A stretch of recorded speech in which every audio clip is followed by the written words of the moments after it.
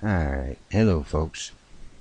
Um, we're going to do some readings, and I'm going to start tonight with tonight's reading and actually go backwards over the last week. Now, every night, me and my woman, we sit down and we read. And we actually have been reading out of Psalms, and we read one or two Psalms a night, depending on the just whatever strikes us that night, how far we go. And then every day I'm given another, well, actually a few, but I mean the one for reading.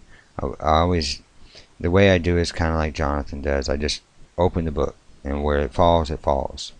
And quite often, in fact, every time, we'll read that section, and then we'll read the psalm that we left off at the night before, and they'll match up to the same subject matter.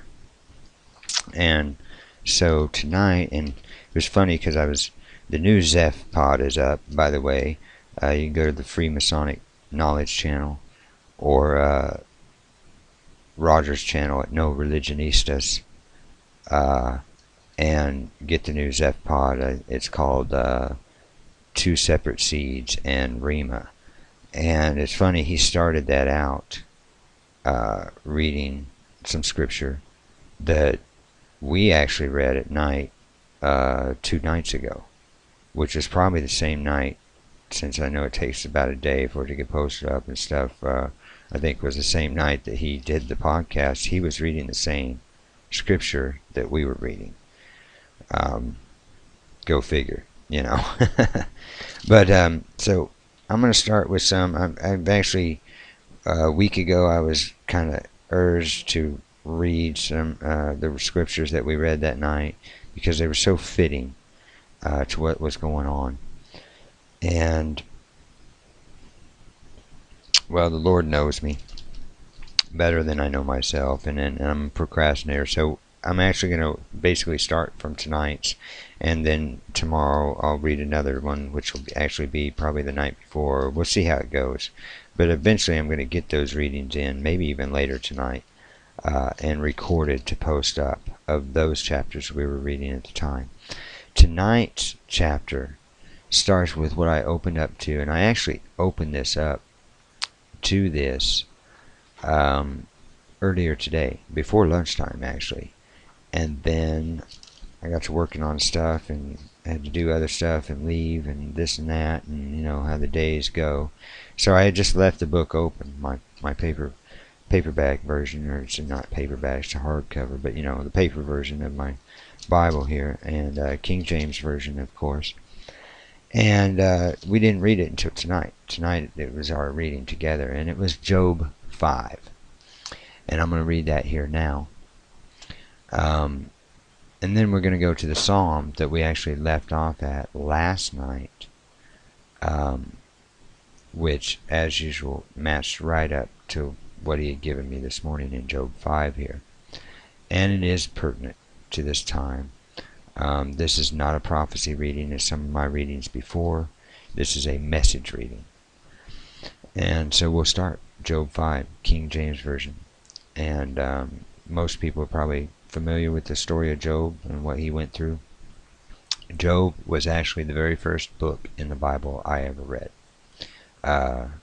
in full, back when I was in 1989, when I was going through my Job experience, basically, when the Lord brought me low, and to waken me up a little bit. So, Job 5, King James Version. Call now, if there be any that will answer thee, and to which of the saints wilt thou turn? For wrath killeth the foolish man, and envy slayeth the silly one. I have seen the foolish taken root, but suddenly I cursed his habitation. His children are far from safety, and they are crushed in the gate. Neither is there any to deliver them. Whose harvest the hungry eateth up, and taketh it even out of the thorns, and the robber swalloweth up their substance. Although affliction cometh not forth of the dust, neither doth trouble spring out of the ground. Yet man is born unto trouble, as the sparks fly upward. I would seek unto God, and unto God would I commit my cause, which doeth great things and unsearchable marvelous things without number, who giveth rain upon the earth, and sendeth waters upon the field, to set up on high those that be low, and that those which mourn may be exalted to safety. He disappointeth the devices of the crafty, so that their hands cannot perform their enterprises. He taketh the wise in their own craftiness, and the counsel of the froward is carried headlong. They meet with darkness in the daytime, and grope in the noonday as in the night. But he saveth the poor from the sword, from their mouth, and from the hand of the mighty. So the poor hath hope, and iniquity stoppeth her mouth. Behold, happy is the man whom God correcteth. Therefore despise not thou the chastening of the Almighty. For he maketh sore, and bindeth up. He woundeth, and his hands make whole. He shall deliver thee in 6 troubles, yea, in 7 there shall be no evil touch thee. In famine he shall redeem thee from death, and in war from the power of the sword. Thou shalt be hid from the scourge of the tongue, neither shalt thou be afraid of destruction when it cometh. At destruction and famine thou shalt laugh, neither shalt thou be afraid of the beasts of the earth. For thou shalt be in league with the stones of the field, and the beasts of the field shall be at peace with thee. And thou shalt know that thy tabernacle shall be in peace, and thou shalt visit thy habitation, and shalt not sin. Thou shalt know also that thy seed shall be great, and thine offspring as the grass of the earth. Thou shalt come to thy grave in full age, as like as a shock of corn cometh in this season. Lo, this, we have searched it, so it is, hear it, and know thou it for thy good. We'll run over here to Psalm 62, which is the one we had left off last night. And it says, Truly my soul waiteth upon God, from him cometh my salvation. He only is my rock and my salvation, he is my defense. I shall not be greatly moved. How long will ye imagine mischief against a man? Ye shall be slain, all of you.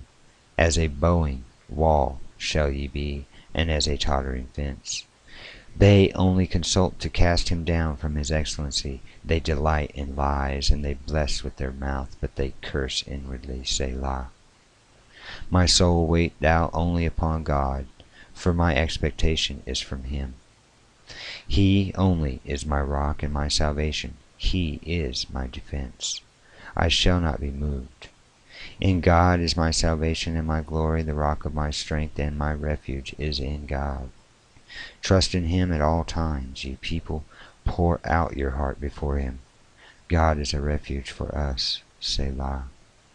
Surely men of low degree are vanity, and men of high degree are a lie. To be laid in the balance, they are altogether lighter than vanity. Trust not in oppression, and become not vain in robbery. If riches increase, set not your heart upon them.